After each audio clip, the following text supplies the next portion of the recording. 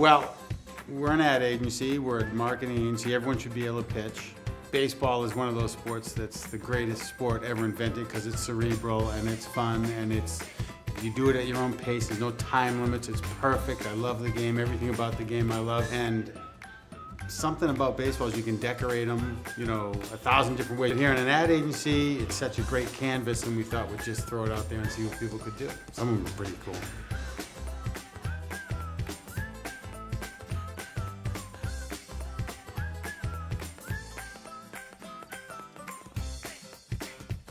This is one of the pod flowers, and a baseball is coming out of it.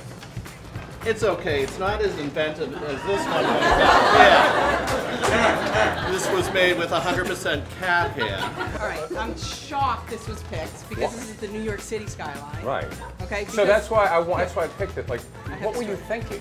Listen. Also shocked that mine got picked. It's a golf ball that's attached to a baseball, and the golf ball is asking the baseball if it is adopted. Very creative. That's basically it. Some might say I threw money at the problem because I would like to say that I actually hand sourced all of these little things, but I used Amazon.com. This was influenced by, like, say you're at the drive-ins and you're watching a movie that I'm in, and you get a delicious ice cream, and then all of a sudden, this black cat runs in front of you, and you drop your ice cream. I love the golf ball. Golf ball wins. I love it.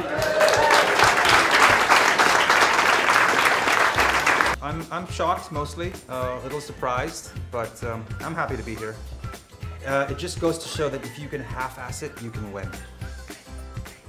That's probably not a good quote, is it? No, that's a pretty good quote. Okay, good. All right.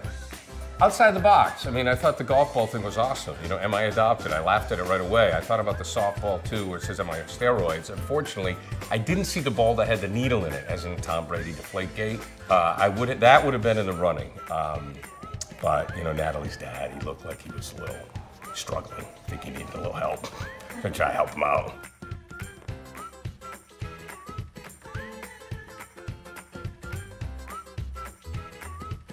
I'm not sad. No more questions.